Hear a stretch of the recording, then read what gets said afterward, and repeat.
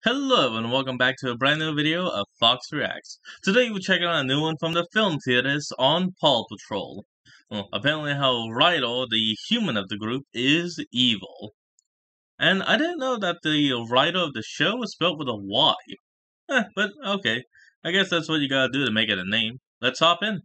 Last time I covered Paw Patrol, I convinced you that this kid, Ryder, child genius inventor, was recruiting homeless dogs to use as members of his crew of rescue animals, the Paw Patrol. Why? Well, because the missions are dangerous, dogs are cheaper and more expendable than humans, and stray dogs are the most expendable of all. Now, obviously what Ryder's doing there is real bad. Yeah, but the crimes of Ryder don't just stop there, my friends. Not only is he putting his dogs into the direct line of danger with little regard to their well-being, he's the one creating those dangerous situations in the first place. What? Get ready, all you good pups, because today we're exposing Ryder for the money-hungry criminal mastermind that he really is. Pat, you need to explain what the hell you're talking about. Hello, Internet. Welcome to Film Theory, where they're all dead pups. Whoa. And they'll be replaced. Cause it's just another day around Adventure Bay. Dead Patrol. So it's been a couple months since I last covered Paw Patrol. And due to the blessings of owning a 4-year-old who's discovering media for the first time, I am still watching a ton of the show. Now, if you've somehow missed this gargantuan hit of a Nickelodeon series, the Paw Patrol are a team of 6 puppies led by a boy named Ryder. Each pup has a specialized set of skills, vehicles, and tech that Ryder designs based on typical emergency services. We have Chase the police dog, Marshall the firefighter, Sky the aviation pup, Rubble the construction dog, Zuma for water rescue, and Rocky for garbage collection. Episodes of the show are a pretty classic action-adventure fare. There's a problem that needs solving somewhere in Adventure Bay. The Paw Patrol suit up and say, "Ready for action, Ryder, sir!" And then they use their technology, teamwork, and winches, lots and lots of winches, to make sure that everyone winds up safe and happy. Have the farm pigs run away? Call the Paw Patrol. Is a plane about to crash land? Call the Paw Patrol. Has the villainous mayor of a nearby town discovered an ancient relic in the jungle that turns him into a monkey? Call the Paw Patrol. Now the monkey magic power will be mine. And now he's a monkey. Yeah, as you might be able to tell, now that I'm into the late seasons, the rescues get real weird. Don't even get me started on the Merpups and the quest to save Puplantis. Pups with fishtails? It must be Merpups! What the hell? So that's the premise of the show. Cute, simple, cut and dry. But if you look even just a little bit past the surface level, you realize that not everything's peachy keen in Adventure Bay. In our last theory, we concluded that there were pups in the Paw Patrol before the main 6 of the series. Pups who died in the line of duty before being callously replaced. Ryder himself was the mastermind of the whole operation, finding stray and abandoned dogs to recruit for his dangerous rescue missions, knowing full well that if they die, well... Hold on, here's something. How much do we actually know about Ryder? We know he's the leader of the group, he's the human, but we don't know much else. Like, we don't even know where Ryder came from. Like, why is he the one in charge of the Paw Patrol and all that? Who started the Paw Patrol? Like, was it the Ryder family or what? There's a theory there. They can just be easily replaced. And on top of all of that, Ryder doesn't even pay the pups with anything but treats. He keeps the considerable amount of money generated from their merch sales, government contracts, and literal stolen gold coins all to himself. Wow. What's a dog gonna do with money? Old-time outlaw loot? So, okay, the kid's a bit unethical in the way that he treats his pups. Not great, but overall, Ryder and the Paw Patrol are doing far more good than bad, right? They're solving problems. They're saving lives. It's just what has to be done in the line of duty. It might make Ryder a bit of a jerk, but it doesn't make him evil, right? Well, loyal theorists, as I've continued to watch more and more of the show, my suspicions around Ryder have only increased. You see, in later seasons, a lot of the problems plaguing Adventure Bay are caused by the various villains of the show. Mayor Humdinger, Sweetie, the Kitten Catastrophe crew, but the technology that they use sure looks an awful lot like the stuff that Ryder builds for the Paw Patrol. And that's because Ryder is doing much worse than just taking advantage of disasters and putting innocent pups in danger to make a quick buck. As the series goes on, it seems like Ryder is the one him creating the dangerous scenarios that are putting everyone at risk. He's selling many of the villains his technology. He's hoping that they're gonna create more trouble for the Paw Patrol to solve. In short, Ryder is a war profiteer. He's an arms dealer who's playing all the sides, and in the process, he's putting both his dogs and his town at risk. All while he literally sits atop his ivory tower, the Lookout. Now, obviously, those are big claims, so let's step back and look at proof that Ryder is actually giving his tech to the villains, shall we? In Season 1, we meet Mayor Humdinger, the very competitive elected leader from the nearby town of Foggy Bottom. We're told that he always wins the competitions that he enters. Looks like another year on top for the town of Foggy Bottom. Once a cake contest winner, always a cake contest winner. Well, that is until the Paw Patrol rolls into town and suddenly helps Mayor Goodway win all the contests, from hot air ballooning and cake making to cleaning up and basketball. Thank you, Judge. Of course, I couldn't have done it without your help, Ryder. After that, Humdinger is just no longer the top dog, and no matter how hard he tries, he just can't seem to win. Goodway is always getting help from the Paw Patrol, which means that he's always playing catch-up. So far, so good. Just a little healthy competition, right? Well, in Season 2, sick of always losing, Humdinger... I mean, probably not a healthy competition because of the whole Ryder and the pups all continuously helping out their male, so if anything, their male is the one that's always getting the lead way, like it's getting a helping push or something. Pulls out a new strategy, a new set of minions. Presenting the Kitten Catastrophe Crew. Very good at being very bad. The Kitten Catastrophe Crew, who are now tasked with getting Humdinger whatever he wants. They sabotage water towers, they make messes, they steal giant gold chicken statues. I'm a chicken. But here's the weird thing about the Catastrophe Crew. Each kitten directly maps onto a Paw Patrol member. Their pup it's very packs, obvious. I guess cat packs, have the exact same equipment as their Paw Patrol counterparts. Cat Chase uses a zipline and launcher, just like real Chase. Sky has wings, just like the original Sky. Cat Rocky has a claw arm, just like the dog Rocky. You get the idea. Now, at this point, you might be wondering, well, isn't Humdinger just super tech savvy? Couldn't he have just replicated Ryder's technology rather than it being given to him? And that's what I thought at first too. Except for one thing, Humdinger ain't exactly what you'd call a tech whiz. In Season 5, Episode 17, hold on, ad, cut. We're back from the break. The movie monster, Humdinger tries to steal a robot monster but just doesn't understand its controls. Oh, this remote looks complicated. Maybe if I push this button. What do you mean complicated?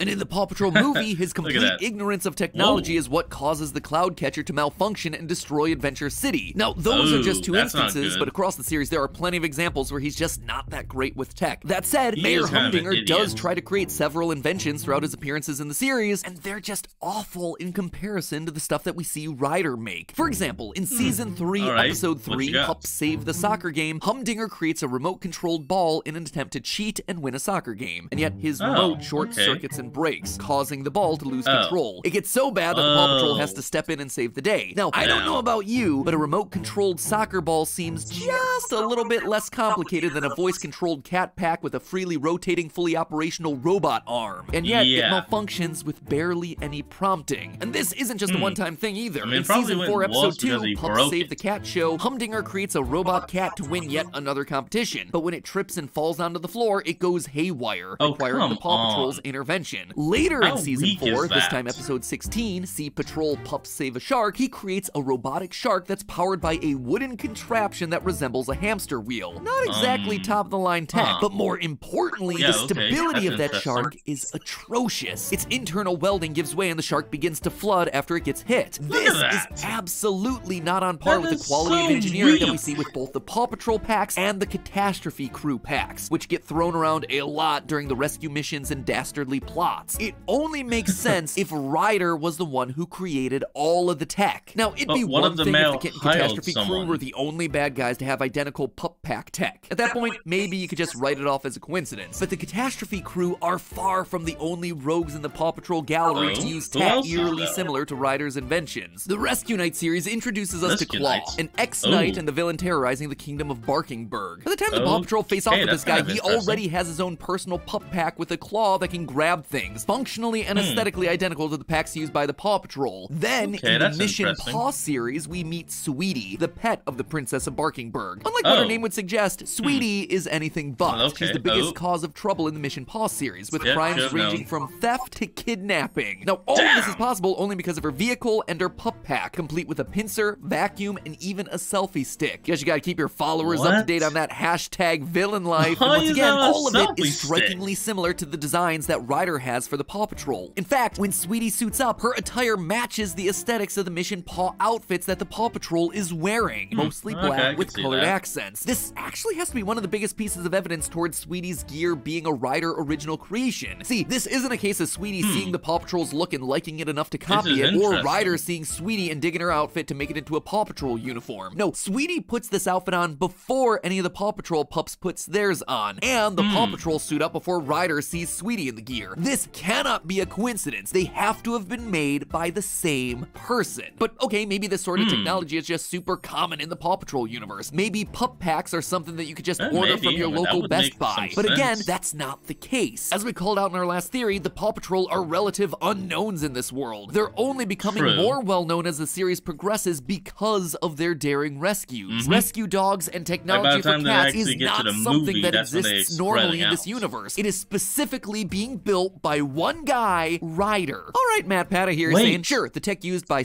Wait, what if it's not Ryder that's building it, but a company that he, controls and owns or something? And, maybe that company is what is actually making the packs and selling them, and they're just selling it because, hey, you sell the product. You don't keep the product and only sell to one person. That could be something. Because, have we seen Ryder actually make the packs? No, I don't think we have.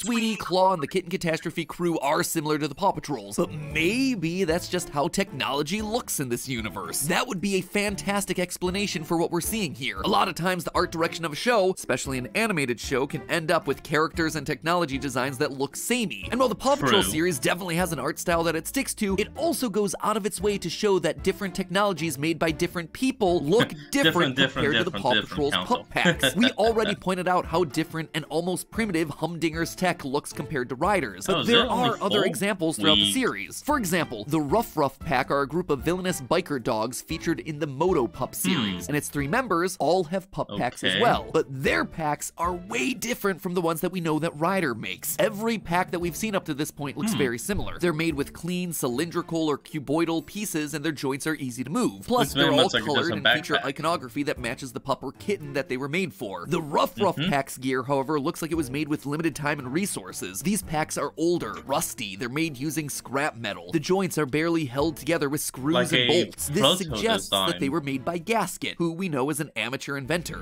Okay, here it is, the first official Ruff hold on. We have another ad.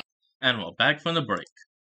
So clearly the show's art style cares enough to indicate when technology is made by other inventors. The Ruff Pack's scrapyard inventions, Humdinger's early primitive tech. But the Catastrophe crew? Sweetie? There's no other way to explain it. It had to have come from Ryder. So Ryder is clearly designing the tech that villains like Humdinger and Sweetie wind up using throughout the series, but why? It doesn't necessarily seem like a great business model to just be giving your tech away. But just look at what happens once these villains get a hold of it. In Season 1, the pups' rescues can honestly seem pretty trivial. They help the farmers out during the fall festival, they gather up some lost bunnies, they help Mayor Goodway win a few competitions, and in rare cases, they fight the occasional fire. It's not exactly the high-stakes rescues that Ryder was hoping for when he started the Paw Patrol to make cash off of disasters. But then look at the escalation. By Season 7, they're being hired out by royalty to protect the crown jewels as private bodyguards. They're being asked by Mayor Goodway to save stolen Ferris wheels, crimes that are only made possible thanks to his technology getting in the hands of the show's villains.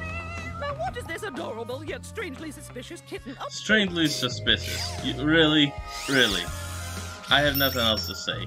Ryder is clearly a smart kid and a shrewd businessman, and he takes his opportunities where he sees them. Take Humdinger, for instance. Clearly, the competition between the towns was important to him, and as time goes on, he gets more and more discouraged as he loses because of the Paw Patrol, to the point where he's suddenly willing to cheat in a way that he never did before. Think about it. In Season 1, we never see Humdinger do anything shady or illegal. He's just a really competitive guy from a nearby city. And yet, in Season 2, we immediately see Humdinger playing dirty, as well as ignoring both laws and the safety of others as he destroys Uh-oh. and vandalizes property. What's changed? One thing. He now has his own minions in the Kitten Catastrophe crew. Minions outfitted with Ryder's tech. Ryder saw the competitiveness in Humdinger and exploited it. He created a villain in Humdinger and the Catastrophe crew to escalate the problems that the Paw Patrol could respond to. Suddenly, they're not just tracking down misidentified cows in the snow, they're stopping bona fide bad guys. Ryder can suddenly charge more for it. He can get more publicity for it. He's now building an empire for both his exploited rescue pups and the technology that allows this stuff to happen. But it doesn't stop there, friends. Ryder expands his little racket beyond Adventure Bay and even Adventure City. He seeks out new locations like Barkingburg, where he can give other misguided pups some of his tech. He creates new villains, and therefore new disasters on a scale that even he couldn't have dreamed of before. Instead of a vehicle, Claw uses his pup pack to find a magical dragon tooth that lets him control a real, actual dragon, which he then directs onto the people and city of Barkingburg. When the Paw Patrol avert that disaster, Ryder couldn't ask for better publicity. Brave pups led by Genius Boy save city from dragon. With achievements like that under his belt, just like that, Ryder has suddenly made himself a valuable new client for life in the Princess of Barkingburg. But worst of all, the kid doesn't even bother to make sure that the bad guys see proper justice. He isn't taking the steps required to prevent these from happening in the future. Sure, Sweetie is often put in the proverbial doghouse when she's caught, but she's out again by the very next episode. And Humdinger and the Kitten Catastrophe crew, Ryder doesn't even bother to arrest them when they're caught red-handed. Instead, they're just slapped with the catchphrase, "Oh, that troublesome mayor," before getting off scot-free, ready to wreak more havoc in the very next episode. Ryder is the city's law enforcement here. Arresting criminals would fall under his jurisdiction, but I don't know actual doesn't, cops in the because that city. would be bad for business. One thing's clear, Ryder is no hero. Not only does he put the lives of his pups into constant danger with little regard for whether they live or die in the disasters they face, but he's responsible for creating those disasters in the first place. In his greed, Ryder encourages these misguided souls to cheat and commit crimes in order to drive up business for himself, strengthening his empire as it spreads from city to city. Ryder offers them advanced tech to escalate their crimes to new heights, and then doesn't apprehend them to prevent future crimes. Ryder is the Paw Patrol's worst enemy. The true villain of this franchise, sitting pretty atop his Scrooge McDuckian pile of cash, while he puts the lives of both his pups and innocent people on the line. Sure, they all may be good pups, but Ryder, he's bad to the bone. But hey, that's just a theory. A film theory. And cuts.